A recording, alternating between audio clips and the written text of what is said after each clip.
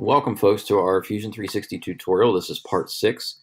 If you did the last tutorial, we just cut this hole through the block. It's a 5/8 diameter hole. Now what we're going to do is we're going to break our sharp edges. I always tell my students that Mother Nature hates a sharp edge. So if you think about pebbles in a river, they're not sharp edged typically. If they've been there a while, they have smooth edges because as the grit in the water passes them, it breaks them down. And then we talk about human beings. So human beings don't do that great with sharp edges. Think about it for a moment. Usually if you come in contact with a sharp edge, you wind up with a cut or a scratch or something like that. So unless we're creating a product that is specifically used for cutting, such as maybe knives or scissors or milling cutters or something like that, we want to get rid of those sharp edges to help kind of protect the users of our products. The most efficient way to do that is to create a chamfer. And to get a chamfer cuts an obtuse angled edge on something so that you don't have those acute sharp edges. So what we're going to do is we're going to go to our Modify tab, and we're going to choose the chamfer tool. It's the third one down. It's spelled Chamfer. We're going to choose that one. And now we have a couple different options for how to select our edges. Notice in my menu, it's requesting a selection. You could find your edges, and you could click on each one. You're going to notice that we have X-ray vision with Fusion 360, so I don't have to turn my block around. If I hover, now I can see my back edge. There's going to be a corner down here and an edge right there. You should have 12 total, and then if you wanted to, you could also choose the edges of circles as well. So they're all in there, okay?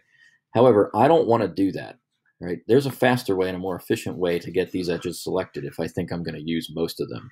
I'm going to click Cancel, and once again, choose chamfer. This time, we're going to use a selection window.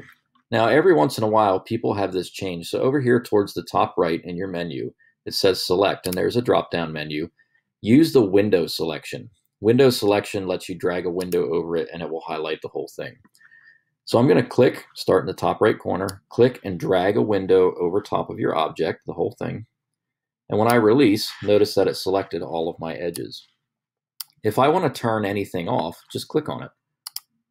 So I'm going to turn the two circles off, or the edges of the holes. I don't want to put chamfers on those.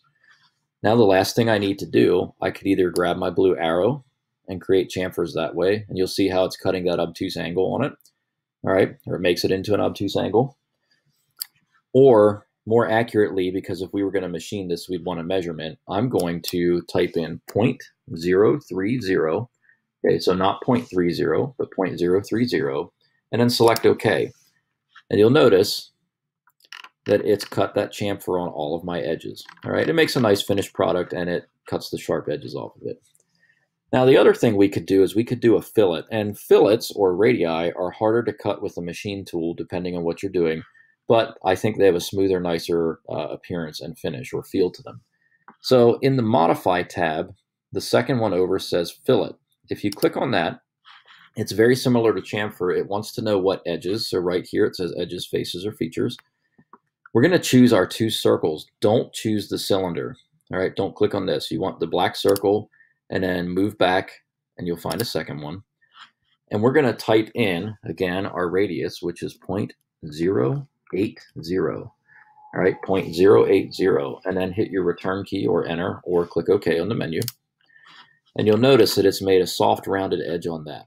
All right, so pleasing to the eye and pleasing to the hands, but more expensive to create, a little more difficult to create nicely.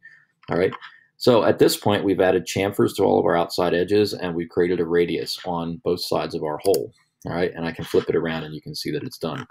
When you are doing things like chamfering, if you did that selection tool, you might want to turn your block around and make sure that you got all of them. And then you can click the home button.